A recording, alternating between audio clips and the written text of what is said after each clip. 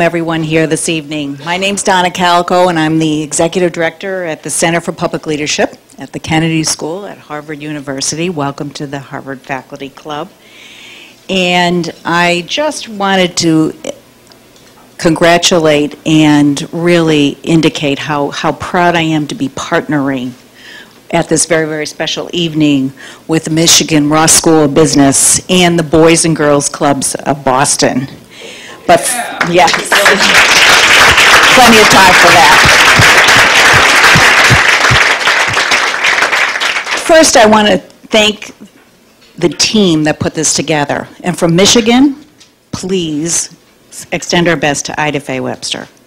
And from the team over at CPL, Louisa Pellerin, Paulina Perapelkin, and Chris Meyer, thank you so much for all of your work on this evening. Well, I'm going to tell you a little bit about our center and our mission. It's a little bit ambitious, and it's twofold. We really want to advance the frontier of leadership, research and knowledge, and also broaden and deepen the pool of men and women who will become leaders for the common good. And we accomplish this through four different ways. One is through the research and teaching of our faculty. The second piece is in establishing fellowships for promising leaders. That's something for all of you teens who are here thinking about, that we have that capacity here, and hope that you will consider that in your journey as you move through your career path. We also try to create leadership development opportunities and build alliances. Tonight is not just about a bestseller book, from my words to God's ears, right, Noel? It's about leadership development, and it's about building partnerships. That's my passion, and it's what motivates me to come to work every day. And it's not really often that we at Harvard have an opportunity to connect with the greater Boston community. And to be honest with you, I don't think we do it enough. Now, I can't direct what Harvard's going to do, but I do have some control over what we can do in terms of our center at the Kennedy School. And so this night is contributing to that effort, and I really want to indicate that I think that it's our storyline. It's contributing to our storyline, and I thank you all for that. Let me tell you a bit about who's in this room, besides my friends. I'll start with, first of all, that you have a mix in terms of generations. You have a mix in terms of the adult leaders in this world who are in this room who have are entrepreneurial from the private sector, the nonprofit sector, and the public sector. I can tell you that if you embark on their journey and ask them what they've done throughout their lives, it went like this.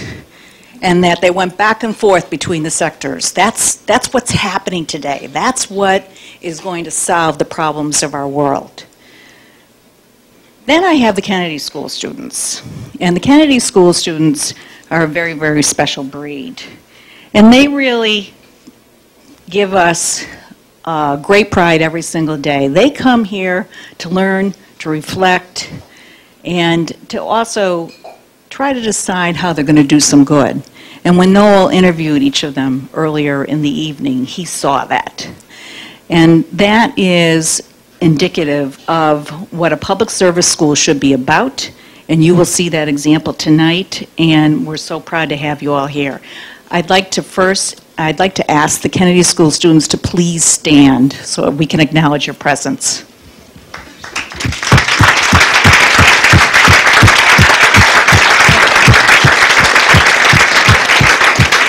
Thank you. And last but not least, we have our rising leaders, our young teens, urban teens who have promise, who have a great, great life ahead of them. And we talked tonight about the adults maybe being the coaches here. I would say that this is a two-way street of learning, and that I would like to ask our friends, family, and all the young teens here to please stand up so we can acknowledge your presence and contribution. Thank you.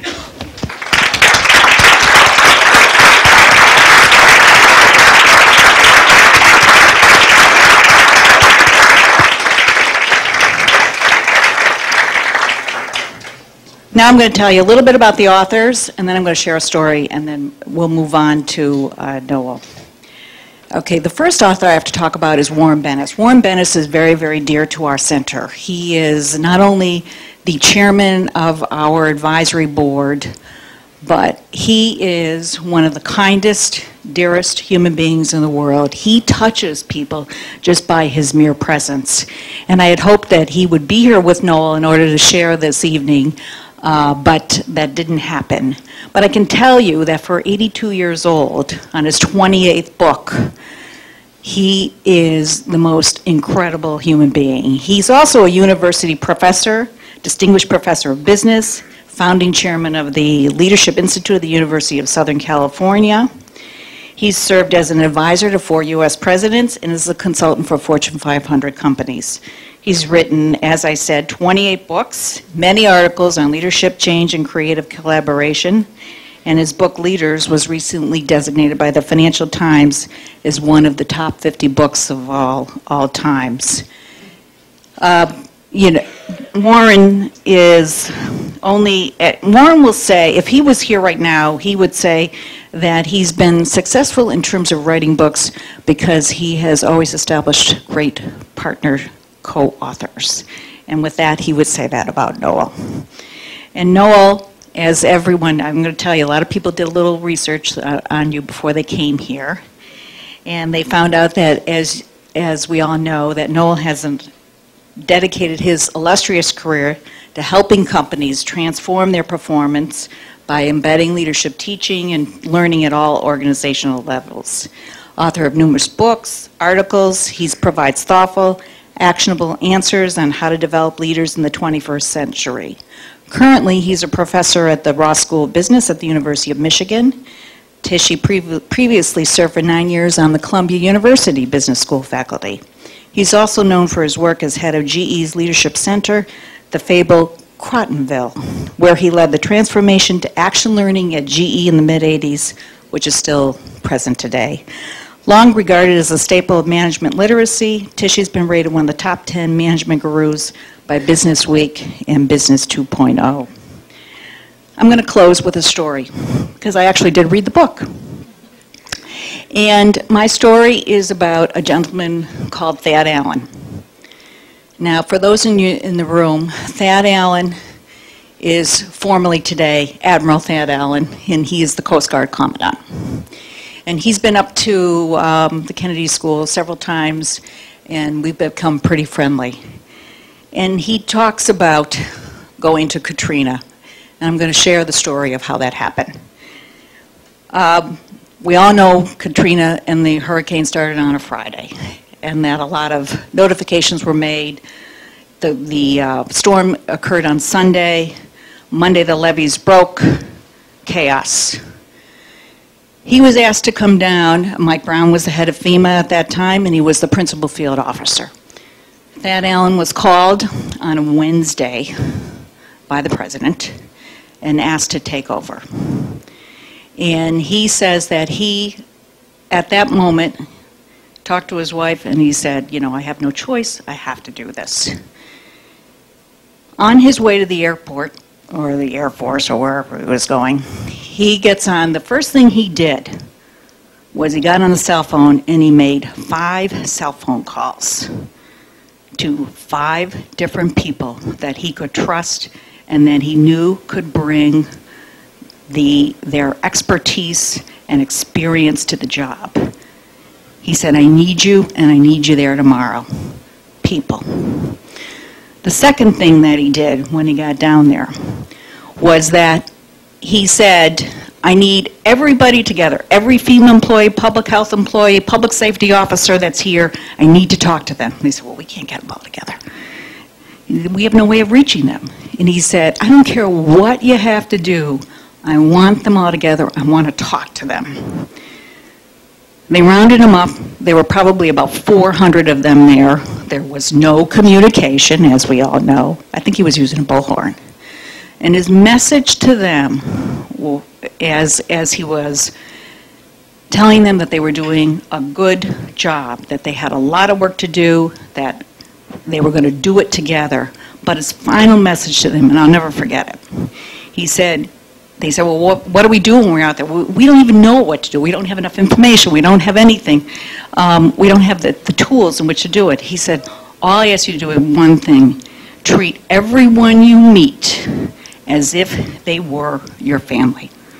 That's my message to you. And they left with that was what they had to do. Strategy. The last piece is crisis. He's in the middle of a crisis. The biggest part of the crisis was the media. He said, I can't fight the media. I've got to join the media. And if you'll recall, he accepted every offer to talk honestly, to explain what was happening, to say when he didn't know the answers. And he did that continuously and turned the media to be not necessarily an ally, but to help him get the messages that he needed out. He is an example of a leader who exercised judgment. And I leave you with those words, and I turn now for an opportunity. Did I see my boss here? Yes, he is. Where is he? Mr. Gergen, hiding behind a pillar. I turn to David Gergen, who's the director of our center. He's been a presidential advisor, mediator, commentator. It's kind of nerve-wracking when you're flying back from a business trip and you got to see your boss on TV. You know, you really have to reflect upon that. And he's a terrific guiding vision of our center, and I'm so proud to have you here today. Thank you. Thank you very much. Thank you all. Thank you. Thank you, Donna, and thank all of you for coming for this very special evening. I especially want to salute and thank the representatives from the Boys and Girls Clubs who are here. It's a wonderful organization. We've had some contact with it over the years, and I had the opportunity to speak to the national convention, I guess, about a year or two ago, and to know just how wonderful this organization is. And I also want to thank, this is sort of like the meeting of Donna Calico's friends, as far as I can tell. So I want to welcome all of you who are friends of the Calicos, and Donna has, from her experiences in Brookline, when she was an elected official at Brookline, something I've never been, she's brought her own understanding of leadership and judgment, and she's brought her experience to bear. So we're very proud that she's executive director of our center. She's brought fresh energy and light. Thank you, Donna, for what you're doing. Thank you for your part of this. Now, this evening does is special because this book that has just been published by Noel Tichy and Warren Bennis, who is a dear friend, on Judgment, is one that I would commend to you. I've had the opportunity to read it in an earlier form, and it's very, very worth your time because it's not only important about judgment, but it reflects, I think, a great deal of the work of Noel Tichy over the years. He's a person who's been in this thinking about leadership field for a long time. He's advised many major CEOs, he's advised many major corporations, and he's had a long and distinguished record of working with students. And so when we heard that he and Warren were collaborating, Warren is another guru in this field, it was a natural for us to say, well, listen, when you can, would you please come to Harvard and talk, because we would look forward to that moment. And it's actually opportune, and Noel and Warren, I've been in communication with Warren today. This whole idea of question of judgment is one which is very much in play in the presidential campaign. There, as you know, especially among Democrats, but also on the Republican side, but among Democrats in particular, there's been an argument about experience. And how much does experience count? How much experience is enough? What is the right experience? And what Warren and Noel have discovered in their work is that in almost every instance, judgment trumps experience. It's the quality of judgment that actually matters. But then the question becomes, well, how do you form your judgment? Well, through experience. You know, so it is one of these you know, conundrums about. There's the old story about, you know, how did you learn how to do what you do? Well, I made mistakes. And how did you get better? Well, I kept making mistakes, and you learn and you learn. And you know, Ted Sorensen is cited in this book as someone who thought a lot about judgment when John Kennedy was president. And we often look back and think that John Kennedy exercised during the 13 days period the finest, keenest judgment of any president we've seen in a moment of crisis. But it's important to understand that not about 14 months earlier, he displayed about the lousiest judgment of any president we've had in the Bay of Pigs. And he learned from one to the other. Now, I will just tell you, now that you're at Harvard, I'll tell you a secret about John Kennedy in the 13 days, because you ought to understand how Harvard students think. And that is that I like to teach the 13 days story as one of an example of leadership and the exercise of judgment. And so on occasion I've shown 13 Days the movie to a class, and I asked them to come in on a Wednesday night and see this, sort of off class time. And so I did this a couple of years ago, and the next week I asked them to write a paper about John Kennedy and his leadership. And I got a paper back from one of these hotshot Harvard students who said he was very impressed with the quality of the people that John Kennedy managed to assemble around him. He was especially impressed that John Kennedy had decided to appoint Kevin Costner as one of his top assistants. And no, I don't know about you, but I didn't know how the hell to grade that. I was sort of stumped.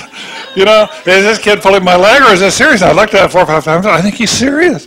I didn't know what to do that. So with that in mind, and with that introduction to Harvard and judgment, I would like to turn this back over to Donna, but especially to welcome Noel here. Noel, it's all yours. Thank you very much.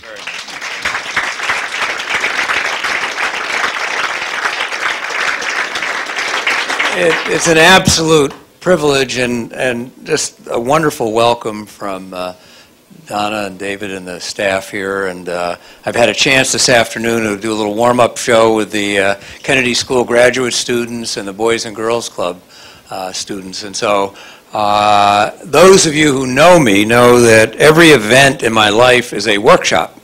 So you have come to a workshop, not to some author up here blah, blah, blahing about their book. And just 2 little anecdotes. Warren Bennis, my co-author, and I actually had an interesting start in our careers.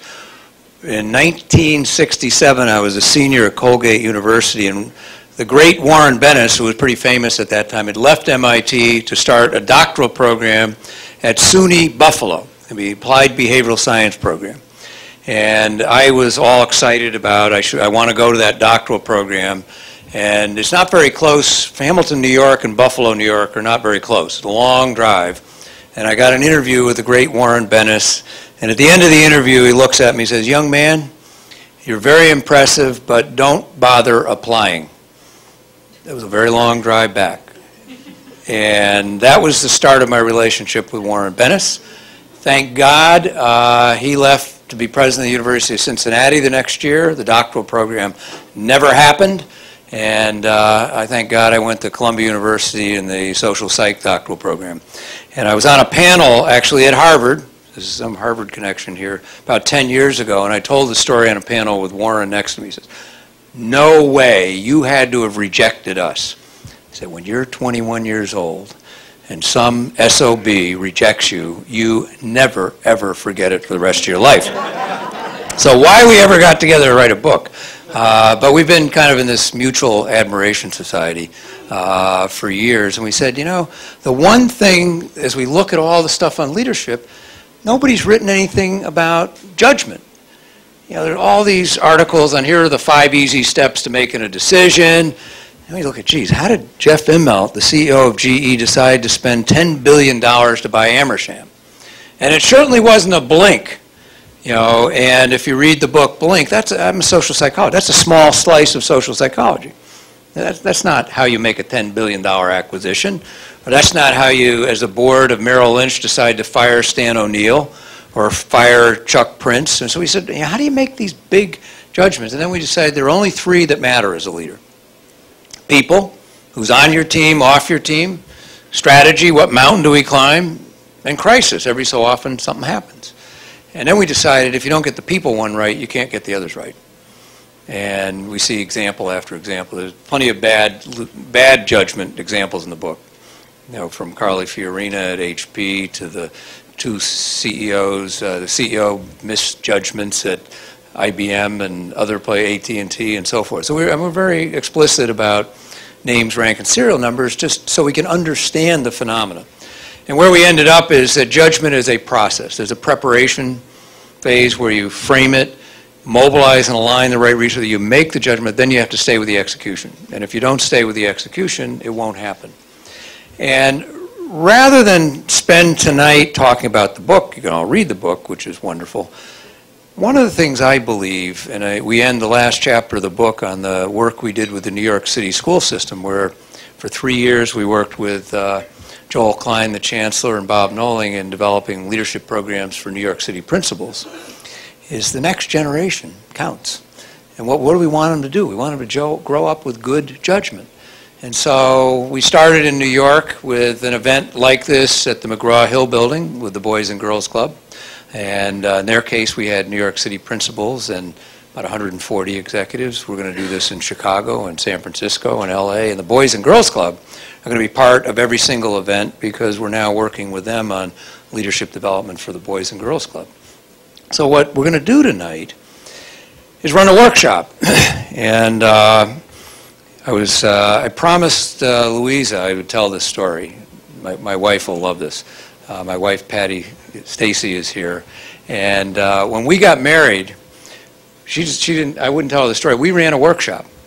And I told her every event we have to work. So at the reception, everybody at the table was given the instruction to, around the table, come up with the most embarrassing story they had about either me or Patty, and then everybody had to present their storyline to the group. So we actually, at our wedding, had a workshop.